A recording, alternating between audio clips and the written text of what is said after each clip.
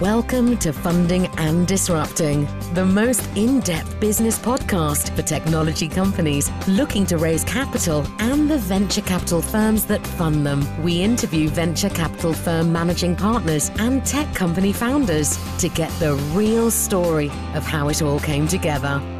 If you're searching for funding for a disruptive or innovative technology, or you're searching for the best companies to invest in, then you've come to the right place. Now, let's get funding and disrupting with our host, Keith Herman. Hello, everyone. I'm your host, Keith Herman, and welcome to today's episode of Funding and Disrupting. Today, my special guest is Kyle York, the co-founder and CEO, managing partner of York IE.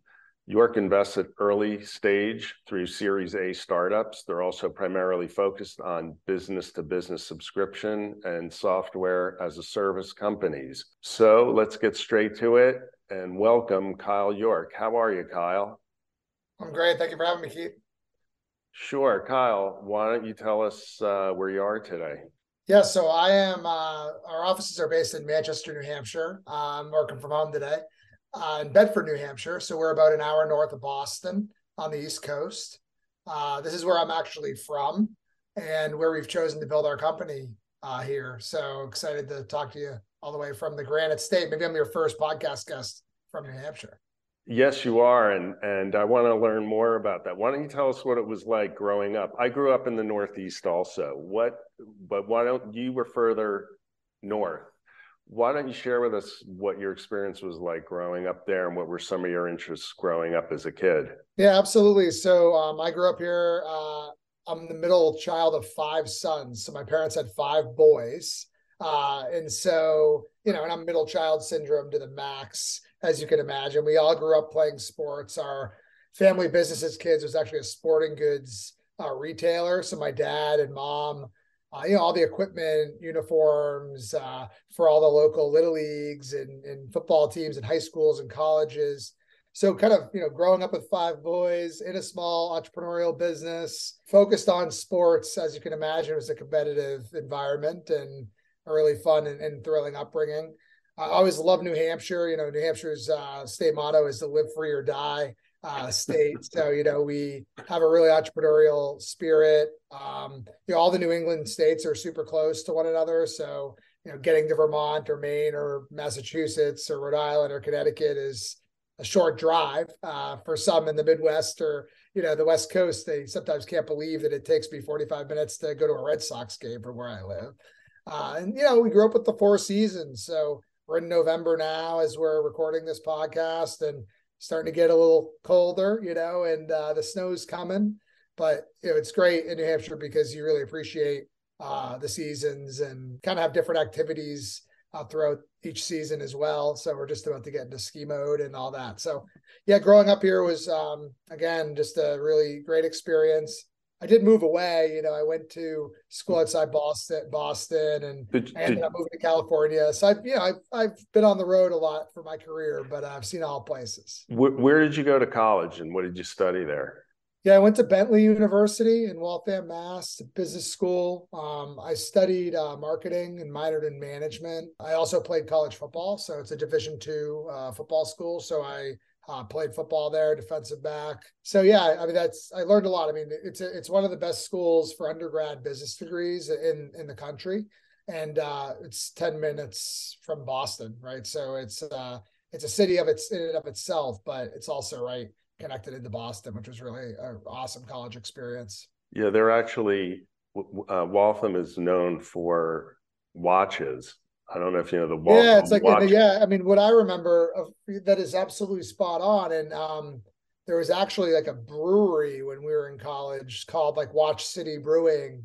I'm not sure it's still there, right on Moody Street in Waltham. But yeah, a lot of those mill buildings had a very similar feel to the Manchester Mill Yard where our headquarters are, which was predominantly textiles and footwear and things like that back in the kind of industrial times. So a lot of the cities in New England are like those mill buildings on a river that have now all been turned into really cool commercial and residential establishments. So it's pretty cool types of office settings too. Yeah, it's great. I love the history there. So why don't you explain to us a little bit about your career path from, let's say, going from college Yep. to York IE? Yeah, so it's been a pretty fun ride. I mean, we founded York IE in 2019, and I got out of school kind of early 2000s. I ended up kind of getting lucky. I interned, while at Bentley for a software company that at the time was making a transitions from the licensed software model, licensed software maintenance to subscription to SaaS. And so my first job as an intern was putting together our playbook to call customers and get to convert to the new business model and to the new tech platform. So kind of dates myself, but my entire career has been in that SaaS, business model. And it's what I know, customer acquisition, delighting your customers, expanding those relationships. And I climbed the corporate ladder for that first startup that was focused on education technology. So it was an ed tech company. They sold private school software. It was called Whipple Hill. The company eventually sold to Blackbaud, which is a public nonprofit software company. I actually moved to California for them. I lived in San Diego for a while on the West Coast and have always kind of been in sales and marketing roles and grew into a sales and marketing leader. I was recruited back to New Hampshire. I don't think I expected, going to school right outside Boston, then moving to California early in my career, necessarily to end up right back in my hometown. But I was recruited by a high school classmate who had co-founded a company called Dyn, DYN. And Dyn at the time was a consumer app that allowed you to have like keithshouse.com, and you could log back into your home network. I mean, think before iPhones and Nest Cams, and you wanted to access back to your remote server at your house. And so that's what the company Dyn was originally founded as. A lot of tech nerds would remember Dyn DNS, which was the domain name system. And then we ended up taking that company to the enterprise and using the domain name system, the DNS, to help hyperscale web brands build up their infrastructure globally and ensure excellent performance to their end customers. And so I joined that company. It was 15 employees. We took it to 500 people. I was chief revenue officer along the way. We scaled it to 100 million of recurring revenue, and we sold to Oracle in 2016 after a heck of a run servicing the biggest brands on the internet. And we sold the company, and I ended up staying for about 3 years inside Oracle and really learned a lot, kind of feel like I got my MBA at Oracle. It was a very enterprise, giant juggernaut, global 100 company. Reported to a guy who reported to Larry Ellison, so had a lot of insights and experience there. But in parallel, Keith, I had been doing a lot of advising and independent board roles and doing some angel investing and pooling some capital with friends and creating different investment vehicles, running syndicates on angel list. And so what I really realized is I'm a really good complement to technical founders. And when I created York IE, I thought to myself, wouldn't it be cool to be able to not just pick one tech startup and do that again but have a portfolio approach to business where we can make these capabilities and this advice and this counsel, this mentorship and guidance more repeatable, replicable across a portfolio. And so a lot of what we're building now in York IE is really a manifestation of the operating day job and the advising, investing moonlight job, and trying to smash those things together to form a new school company like York IE. So you've been an entrepreneur for quite a while. How would you describe your time at Oracle? I mean, Oracle is very different. What did you learn there that you think was most helpful in terms of investing today? Yeah, I think I'd say the number one thing that was most helpful is if you think of Oracle and you look at the last 20 years, they've been one of the most acquisitive companies of private companies and public companies in the history of business, right? So they've bought over 125 different technology companies over the years to become Oracle. Obviously, Oracle's rooted in the core database built for the CIA in the 70s. But over time, it's become a kind of really prolific cloud platform player across all different industries and layers of the technology stack. So I think the number one thing was every single company who was looking for an exit would go inbound to Oracle to see if they wanted to buy their company. So the amount of inbound deal flow that came into Oracle and to really learn and hone in on the process to evaluate acquisitions, M&A for Oracle was a big part of my job while we were there. We focused on all the modern cloud strategy, so platform data layer down to infrastructure, so think storage, compute, networking, real kind of deep tech stuff. Anything that came inbound to Oracle for M&A, my team evaluated, tried to find product sponsors, business sponsors, look at these deals. We looked at deals in the tens of billions of dollars. We looked at tuck-in deals, acquihires, and everything in between. So I think that process, methodology, thesis, alignment, writing up strategic rationales, pitching those rationales to the executive team all the way up to Safra Katz and Mark Hurd and Larry Ellison.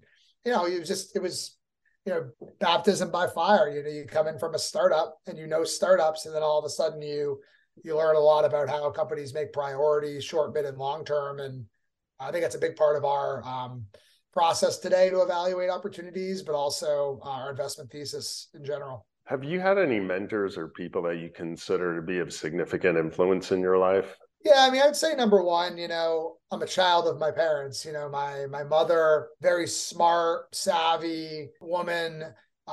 She's the one who grew up in the family business, which was the shoe manufacturing business. And my dad married in, and he was this kind of tenacious, hardworking, former, star athlete. And so, I kind of have the mix of my mom's sort of thirst for learning and attention to education and intellect, and then my dad's scrappy hustle, hard work, integrity, go for it mantra. So I always start with that. I think everyone could say their parents, but I mean, I'm saying it not just in my upbringing, being a good upbringing and a well-rounded one, but also in the family businesses that we grew up in. So from a business perspective, it was always stick it to the man, work for yourself, control your own destiny, deliver on your job, and you'll eat a nice meal that night or go on a nice vacation that year. And I think that practicality of business is certainly lost in the Silicon Valley growth at all costs, venture capital game. So a lot of that foundation is, the manifestation of where I live today and work and how I think about York IE and the tech space. It's just let's get back to the basics of Main Street small business and, build good and healthy, sustainable companies. And then obviously I'm consistently studying the greatest in business of all time. I've had different obsessions over the years. Richard Branson's always one. I always think he, from the standpoint of vision and also working on stuff he likes to work on. It's kind of there's a lot of pride in that. I've had lots of great, founders I've worked with, that have been my CEOs, different board members, different VCs. But, I kind of keep my circle pretty tight. I have a really good team at York IE. I have a large family, and, I kind of try to bounce stuff off the people I trust, and that's reciprocated. Let's start discussing York IE. Why don't we start with the investment thesis and how you're different than other VC firms? Yeah, sure. So we are focused on exclusively B2B SaaS. So SaaS is software as a service for the audience, recurring revenue businesses, early stage at the pre-seed, seed stage through Series A. We invest, what we say, up and down the stack. So what I mean by that is we'll invest in infrastructure technologies, cybersecurity, data, platform plays, all the way up through vertical applications in specific industries. We really like to look at things like the market in approach to company building. So we like to study markets, competitors, comparators, differentiation relative to the market, more so than many times you see the product out approach to company building. I think I have a good idea for a product. I'm going to build it and see if it sticks on the wall. We're very focused on founder market fit. So what's the founder's relevancy to the market in which they're building this technology? And again, I mentioned it already, but we look for pragmatic business models, thoughtful scaling plans, capital efficiency, even at the earliest stages. We hate when we see a pitch deck that says, here's all of our milestones, and they're all capital raises, right? So, we believe that the founder should treat the company like their baby and, build it their way. And we want to be a support mechanism for that. That's the thesis. I mean, it starts though at the top of funnel, Keith. We we put out a tremendous amount of content. I mean, we do interviews like this, right, on podcasts, and we put out lots of content, collateral, education, inspiration, curriculum on how to build and scale a startup out into the world. And that drives a lot of inbound deal flow to our website. And so when we launched York IE, we were like, we wanted an ability to work and influence startups at any stage of the company life cycle from a low touch to high touch way. Clearly, if we invest, it's pretty high touch, right? We're on the cap table. Many times we're on the board. We might have different governance rights and preferred stock. But we wanted to be able to have a mechanism to work with companies all the way to low touch, like listen to this podcast or subscribe to our newsletter or read our blog or follow us on social media. So we have a SaaS platform that's also a freemium approach, paid approach to that platform for teams and enterprises. And then we have a bunch of tech-enabled advisory services. So think like a Deloitte, McKinsey, Gartner model for how to build and scale a startup. So we have a bunch of different capabilities there. So any startup in the world, generally, whether we're investing in you or not, we have a way to engage, and that's the model in which we're going to market with. What's your due diligence process like from, beginning to end? Because companies that are interested in finding, venture capital partners, right, always want to know, am I going to come out the other end of this, right? What's it going to take to get it closed? So kind of tell us, from, how much time it takes and what they can expect going through it. Yeah, so I mean, that starts at the top of funnel I just mentioned. We see anywhere from 100 to 150 inbound opportunities per month of startups saying they're looking to raise capital. So what's that mean? You better stand out on the first introduction, right? Because that's a lot of companies to sift through and just even qualify whether you're a fit. I think also it's important that startups actually do a little research coming in the front door. We put all over our website, all over LinkedIn, all over any place, any podcast that we specialize in early stage, seed to Series A, B2B SaaS businesses. Well, if you're looking for capital and you come to us, hopefully you're early stage B2B SaaS business, because that's what we do, right? So we're able to sort of vet out that qualification at the very beginning. 120 deals becomes 50 that actually are early stage B2B SaaS, recurring revenue business models. And so from that, we run it through its process. We do first calls, we review pitch decks, we review flash financials, we make some calls into our network. Maybe it's our investors, maybe it's some of our employees, maybe it's some of our advisors to get a market perspective of those companies. We do several calls along the way. Typically, they're broken out between product and technology, financials and business model, team, kind of traction, overview, go-to-market, customer base. And these are sort of the 5 areas that we look at. And a lot of times we pull in different resources to evaluate. Different than a traditional venture fund model, typically what happens is all different partners of different funds are looking at all these different deals, and they show up to a Monday partner meeting. They say, hey, we think we might want to drop an LOI and get into some post-LOI due diligence before we close the deal. And then they kind of spar and squabble over it. Back to kind of borrowing a page from the Oracle model, we run our process more like almost like corporate development or corporate venture, where my team runs a series of different calls, collects a lot of notes, writes up draft investment rationales, brings companies through the gauntlet or the process. And then as the next stage unlocks, our VP gets pulled in. As the next stage unlocks, my co-founder and our chief investment officer, Joe Raska, gets pulled in. As the next stage unlocks, I get pulled in, right? So I'm probably only pulled into a handful of deals per month, and we're doing 1 to 2 deals per month, right? So I think it's a more methodical process, more efficient process for founders, where they're kind of cutting through the noise and they know that process up front. We're very transparent about it.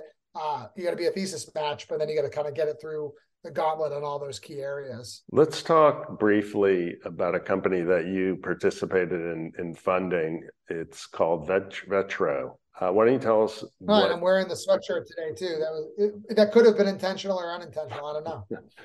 Well, let's talk about, first of all, where they're based and what do they do? Yes, it is a cool company. They're out of Portland, Maine. So that's the other coast, not Portland, Oregon. Portland, Maine. Really well known for seafood and lobster, if you're ever out in the Maine area. But Portland has a really burgeoning tech ecosystem. There's been a boatload of investment up there, both from the public and private sectors of cool new software and technology companies. So Vetro is a GIS mapping technology. So what they do is they run a mapping infrastructure that helps carriers, municipalities, governments build and deploy modern networks, 5G fiber networks. So they're mapping guys. The founders, Will and Sean, came from mapping, so they're mapping experts, and they actually used to run an agency or a consulting shop that would use different, off-the-shelf tools, Google Maps, Excel spreadsheets, to help these companies build out their networks. And so they decided to build a proprietary platform with a bunch of proprietary IP that does this in a self-serve and then layered on service basis. So it's a full-on SaaS business, growing really fast. We ended up investing in their seed round. I want to say probably must have been 2020 is my recollection. And they ended up raising a follow-on round of financing from Resolve Growth Partners later. So they've raised, I think, over $12 million now in funding, growing really fast, chasing down 10 million ARR. And, just a really, really awesome, I mentioned earlier, our thesis, vertical software application. They know their market, they know who they sell to, they know their repeatable use cases, they know their value prop for customers. They can create target lists and they can set up BDRs and salespeople to go chase them and market to those audiences. There's lots of industry trade shows and events. And it's one of those, when you do vertical software applications, Keith, it's kind of like when you win pillar clients, it helps you win the next clients. It's kind of like a fear of missing out or a FOMO strategy to go to market. And that's what I love about vertical applications. It's a point and shoot, go to market model, and you just got to execute and continue to thrive. So we have a very engaged relationship with them. One of my partners is on the board. We've helped them on advisory services, everything from capital strategy to financial operations to marketing and communications and go-to-market strategies. And, it's just one of those great engagements that's working and the company's growing and healthy. And we're really excited to see where they take it. How did you get introduced to them? And what was that like, your initial discussions with them? Yeah, it's a great question. I have to look, it's precisely the intro, but I remember we've been doing a lot of networking in this kind of main ecosystem. The main venture fund, the main technology institute, the RU Institute, which is associated with Northeastern University. These are like kind of fixture mainstay organizations in the main technology ecosystem. And so I believe we're actually introduced to them through the main venture fund or one of the firms there. We had actually done a deal prior to Vetro in a company called Defendify, which is a SMB, small business cybersecurity platform. And we shared a investor there. So that's how we got introduced and connected to them. A lot of these things are interesting. They're nuanced. They take a few calls to kind of learn.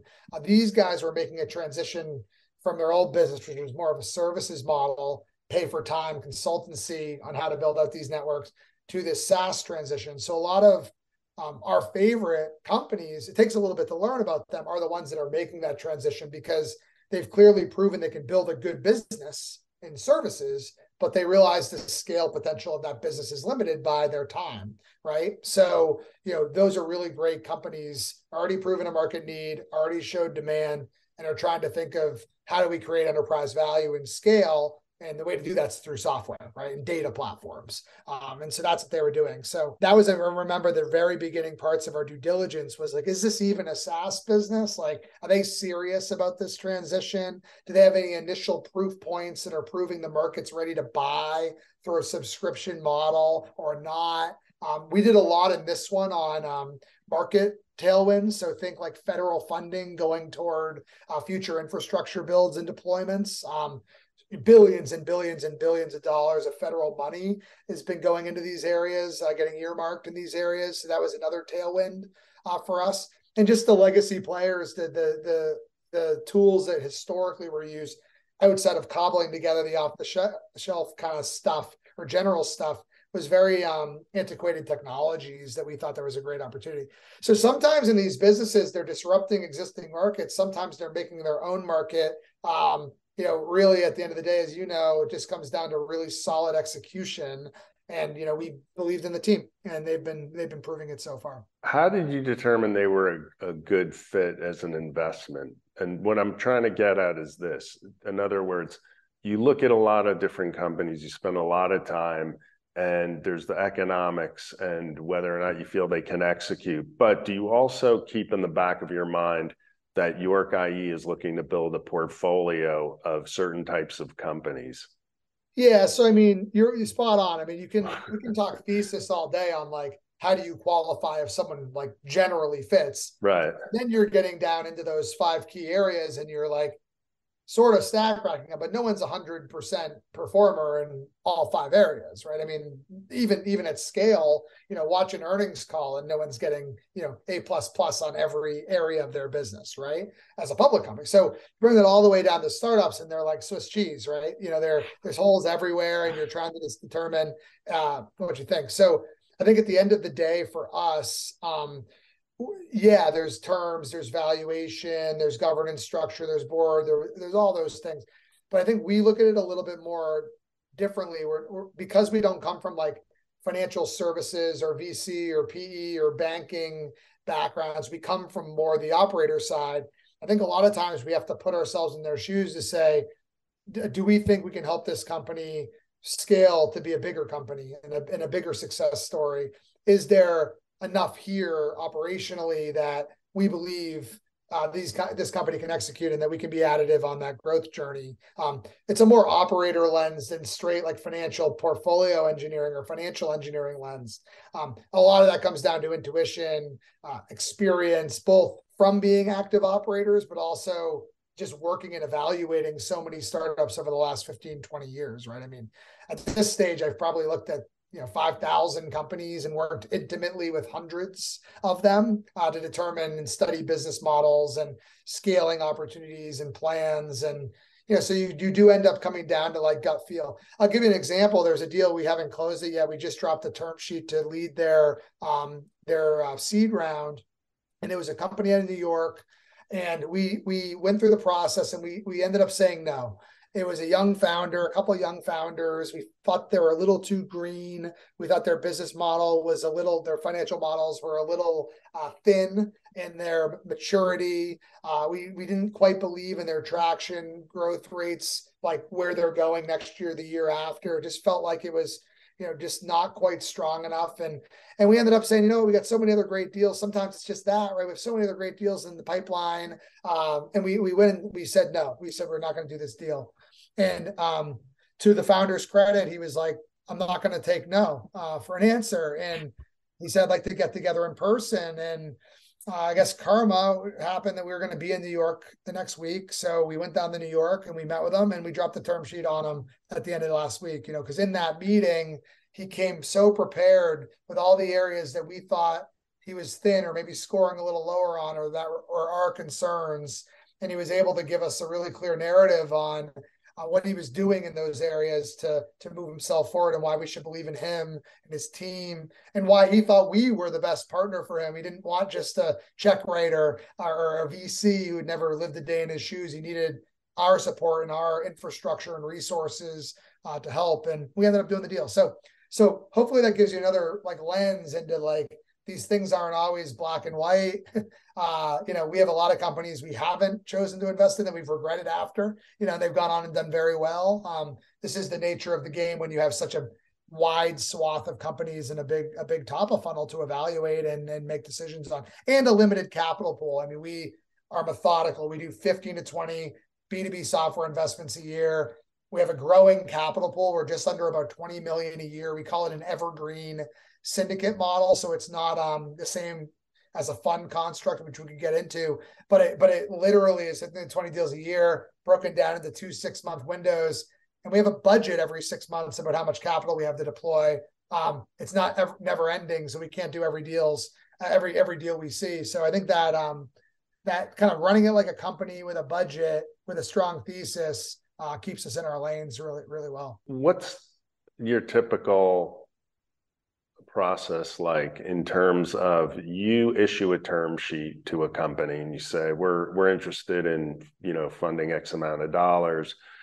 What can a company expect? What is it you're going to ask from them to evaluate more specifically as you start to get into the details of the transaction?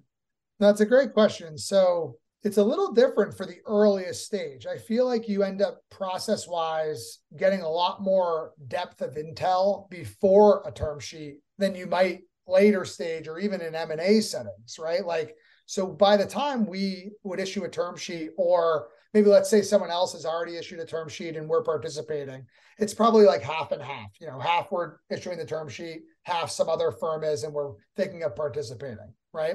But we do so much of the work in the deep dives before the term sheet that honestly, by the time it goes to term sheet, it tends to just be, now we're just drafting legal docs and agreeing on making sure you're memorializing the terms in the term sheet, make it into the corporate bylaws and the cap tables right, and all the right legal documentations all put together, if that makes sense. Again, I think that kind of shifts as you get later and later stage companies, only in that they end up being different company profiles, and you see a lot more post LOI diligence in those deals. So by the time we get there, we've already done product demos, roadmap reviews, all the technology kind of moat discovery. We've already gone into the go-to-market motion, into the customer base, probably talked to a couple customers, got a real picture. We've already dug into the financial model, into the bottoms up side of the financial model, both the top line and the expense side. We've already dug into the team, maybe even done some back channeling on them and the market and what we know, right? So much happens for us before the LOI that it kind of becomes a formality once the LOI is issued, that we're just moving to close. And it's more legal and tax work that happens to get that done. If you can recall with regard to Vetro, what was the biggest challenge, if any, that you had in getting that closed? Yeah, I think it's tricky when companies are moving from a services business, a healthy services business. Services businesses get a different multiple on revenue for their valuation than a SaaS business. A reason for that is services is time-based, usually lower margin, usually less sticky, meaning it's not recurring. It's not necessarily, you have to win it every year. Or a software business, if you sign up a subscription to HubSpot or Salesforce or Amazon, or Netflix, if it's personal, right? You're paying for that, and it's auto renewing annually or monthly as you go. Those businesses have higher margin, 70+% gross margin. They're more predictable businesses. So I think for Vetro is really tricky to give them credit for the business they had built in the services side, but also we were investing in the software business and the shift and the recommitment to recurring revenue SaaS, right? So how do you value that at the early stage, right? How do you put a value on that enables when you put in, $500,000 or $1 million check, how much ownership are we taking for that? How big should the round be? What should the board be after the round? I think a lot of it, once we got through, we want to invest in it, ended up being the deal construct, the amount of money to raise, the valuation, the terms, the board, the governance. And, these are a lot of sometimes tough conversations, and everybody's coming at them with different motivations. And I think in the end, you need to align those things as best as possible. What I always tell founders is whenever you raise capital, you're actually selling a little bit of your company to an outsider. You better be sure you're going into that like a marriage, and that you have, with all best intentions, have high confidence you're going to stay together, And I feel like too often in the culture that's being created, it's like, it's just about raising money, and people just need the money to deploy and put the work, and they don't treat themselves, their company, like they're the free agent. They need to like flip the script, and like there's too much fanfare and vanity around the VCs. And it's like, at the end of the day, like you can choose who your investors are. And that's hopefully how our founders feel positive about working with us. It's actually great advice to give to founders. What advice would you give to other investors that are potential co-investors? Yeah, I think it depends on the stage, right? But I think universal advice is sort of know your role. I think at the end of the day, it's so hard to build a company and be an operator. And for companies to continue to grow efficiently, effectively, to get to scale, to get to an ultimate monetization event, whether that's an IPO or selling to a private equity firm or exiting to a strategic like Oracle. It's such a squiggly line to get there, and it never goes as planned, right? But very often, venture capitalists are, legacy, they've, in their experience, they've been MBAs, or they've, worked in financial services, or they've been a banker, they've been a management consultant, and very few have actually worked a day in the shoes of the operator. And there's no like perfect playbook, right? So you can study case studies all day in business school, you can sit on boards and try to pattern map to other companies.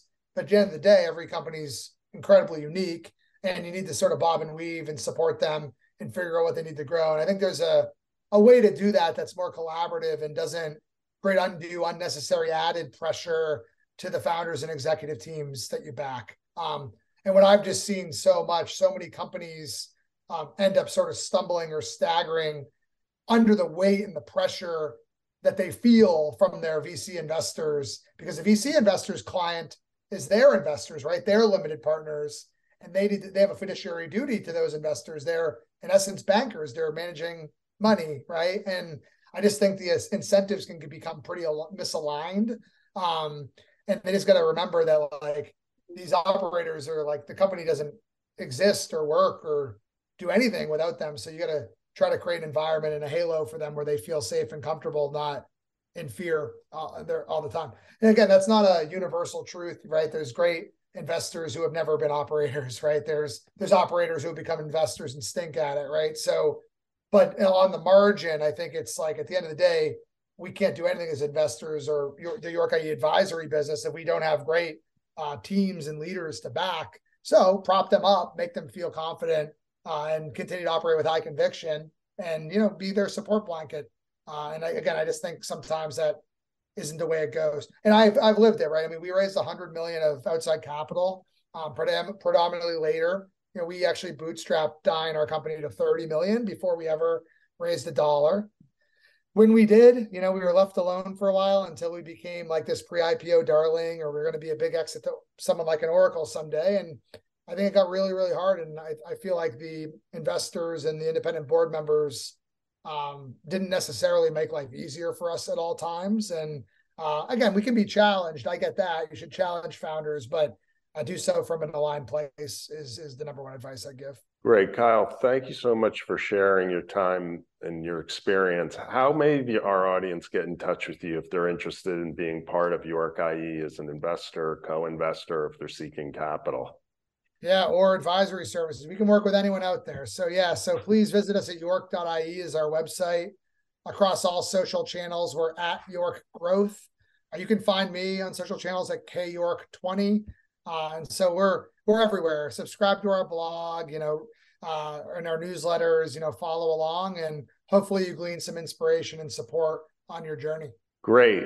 We really appreciate you being here. Wish you the best with York IE. You got a lot going on there, and we know you're going to do well. So thanks again. That's it for today's interview. If you're a VC firm or tech company founder and you'd like to share your interesting story, please visit us at fundingdisrupting.com, where you may learn more about the podcast and appear on our show. Until next time, keep funding and disrupting. Thank you for joining us on this episode of Funding and Disrupting. Don't forget to visit our sponsor, auraco.com, to learn more about working directly with Aura Collective's exclusive technology PR team. They'll help you craft your message, get noticed in the press, and help you get your venture to the funding finish line. Again, you can visit them at www.auraco.com. Keep funding and keep disrupting.